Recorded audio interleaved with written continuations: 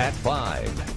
Topping today's stories for your well-being, there is conflicting new information about when women should start getting regular mammograms. A government panel of doctors and scientists now recommends most women wait until age 50 and then be screened every 2 years. They say mammograms done before 50 result in too many false positives. So how are local health officials responding to this news? News Channel 15's Matt McCutcheon joins us with that part of the story. Matt? Well, Mark and Heather, there's actually not a lot of support for it. Now, I talked to a nurse specialist at Parkview's Comprehensive Cancer Center, and she makes a clear-cut case against the study.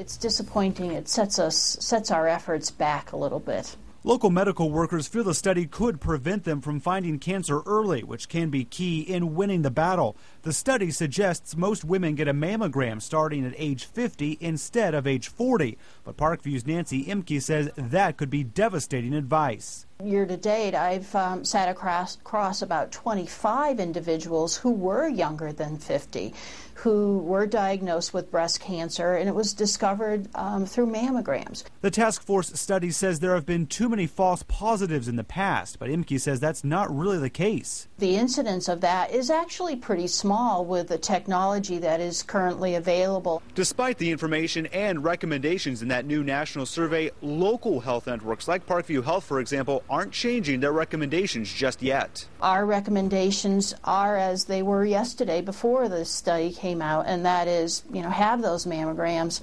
I think it's very premature for women to cancel that mammogram appointment.